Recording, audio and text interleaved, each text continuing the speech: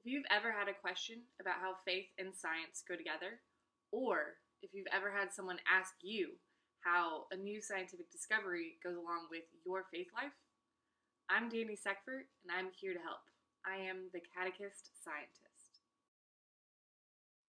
At this point, you're like, great, but who are you and why should I care?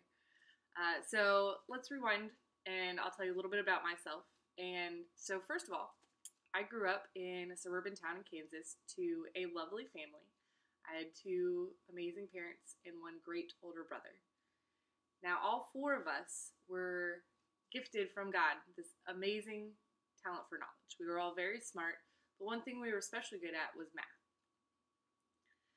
Just for a little bit of understanding, take this last Christmas. I went home to see my family, and I have an 8-year-old niece, and so I was trying to help her learn fractions, and so I had her help me with a sugar cookie recipe.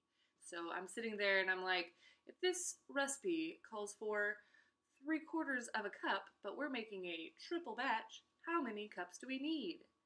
And she just stares me down like this, like, you know, an 8-year-old's like sassy stare, like, Aunt Danny, our whole family is great at math. You don't need my help. So, even this little 8-year-old is very aware that our family is very good at math. And so with all of my family being so smart, it made me very competitive. That I wanted to be smarter than them. I wanted to be better. And that served me very well throughout high school. That I did very well, kept my 4.0 in all my honors classes. But then I went to college. And college is very different than this small town high school. And I had two really life-changing experiences. So the first one was when I got an undergraduate research opportunity. The first time that I had a chance to learn things that no one else knew.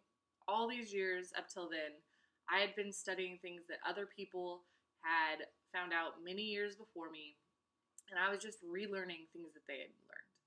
And so this was the first time that I got to go out and I got to search and I got to solve problems that were all my own, that no one else had ever looked at. And that was so cool. I was so excited. I love being able to go to my boss and be like, look what I found. Look at this amazing discovery I came up with, even if it was the littlest thing. Like, I was so proud and so happy. The second life-changing experience was when I had this really persistent nun.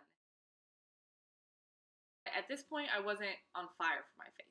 I was a cradle Catholic. I'd always had it around. I went to youth group when I was in high school, but it wasn't something I was passionate about, I wouldn't say.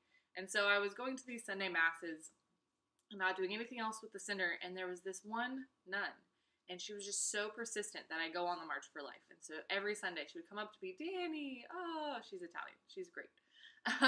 And she would say, Danny, come on the March for Life. Danny, come on the March for Life. And so eventually I signed up. I went to this March for Life. It was great. But on the bus, she was like, Danny, come on this retreat. Danny, come on this retreat. And I was like, oh, okay, sister, I'll go. And sure enough, it changed my life so much. Going on this retreat made me a part of this community. And I didn't know how much I needed that. So this Catholic Campus Center isn't just an amazing community of amazing people, but it also has amazing resources. So first of all, it has this huge library. It has tons and tons of books of anything you could ever want to read, whether it's doctors of the church, whether it's past popes, whether it's just really smart Christian people, or whether it's philosophers that weren't Christian at all. They had it all. It was amazing. But then they also had something that most other Catholic campus centers don't have, that they had classes on Sunday night for free. So all you did was you show up, take some notes. There were no homework, no tests. It was just pure learning from people that knew a lot. There were very educated people at this Catholic Campus Center that really wanted you to better understand your faith. The good news for me is that there is a never-ending supply of knowledge when it comes to both science and my Catholic faith. The good news for you is that after learning all of this, I really want to share my knowledge that I've found with you. So I had a really heartbreaking experience about 2 years ago when I was on one of my quests of knowledge and digging, and I found out that the number one reason that young people, so under the age of 25, leave the Catholic faith is that the things that they're learning in school don't match up with their Catholic teachings or their religious teachings. And as someone who sees the things I've learned in school, like science, and I see my religious teaching and I see the beauty, all I can see is how wonderfully they go together. And so I was just like, what? How is this possible? Why do people think this way? And then I started thinking, and I think I've kind of come to an understanding that part of the reason they think this way is because these are such separate ideas that no one is choosing to bring them together. So you have school, and you have them talk about science, and they talk about it at this building. Then you have church, and you talk about it in this building, and you never talk about them anywhere else. And I just don't understand why, because there's so many ways that you can teach about the faith through science, or you can teach about science by talking about faith. So I think that we need to stop that. I think the first solution is to talk about them everywhere. Talk about church everywhere, talk about science everywhere. So if you're in a church setting, bring up science, whether it's through an analogy or whether it is one of those deeper teachings and how does this fit with my faith. Or if you're in a science setting, if you are part of a robotics team, or if you are a Boy Scout and you're talking about nature, if things like that, bring in the faith, bring in the religion. And so last summer, I went to Society of Catholic Scientists. Yes, it's a great organization, and they had their national conference. And I had this gentleman who is in charge of a robotics team. And so he was like, okay, I love what you're talking about. I get it. But as the leader of this robotics team, how do I include that in my teachings? Like, give me an example. So I thought, I pondered, and then I just started rattling off answers. So I was like, well, if the bolt that holds the pieces together is like how prayer keeps us closer to God, and so we can keep doing our job just like that bolt keeps letting the arms and the liver keep doing their job. Or the electricity that powers the robot is like our souls. You can't really see it, but we can know how that it's our life force powering us. Or how when there's a lever, you're distributing the weight of the object, and that's what we're doing when we're offering up our sacrifices to God, that He's taking on some of the weight and making it easier for us. And like I was just going.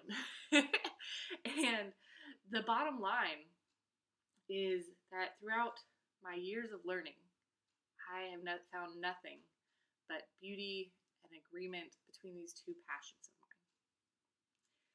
And so that's why I'm here. I'm here to share my knowledge about science and about church teaching. And I'll be making more videos that answer some of the big questions where people really wrestle with how these two teachings go together. But I'm only one person, so I also want to help other catechists or teachers of the faith spread this good news, even if you're not a doctor of science like me. Now, we as Christians are called to evangelize. In Matthew 28, it says, "Therefore, go and make disciples of all nations, baptizing them in the name of the Father, and of the Son, and of the Holy Spirit." But to reach their hearts, those that are really searching, we have to answer the questions that they're asking. We can't just throw general knowledge their way. And in small ways, you and I can change the world. You don't need to know all the inner workings of science. No one ever will. But you can use those little tools, what you do know, to help lead others to Christ and help bridge the gap that people think is there between these two great topics.